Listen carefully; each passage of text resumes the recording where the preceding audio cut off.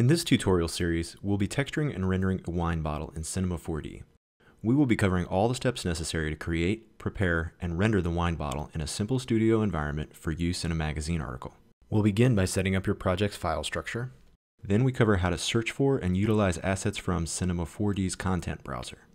After that, we'll go over how to use texture projections for precise placement of imagery on an object's surface. Next, we cover how to use HDR images to quickly give your scene realistic lighting and reflections, and then we will create and texture a simple studio setup to render our wine bottle in. Then we will introduce simple but targeted lighting using traditional lights as well as light planes. We'll also cover how to use gradients, filters, and color correction tools within Cinema to speed up your workflow and prevent you from having to go back and forth to another imaging application.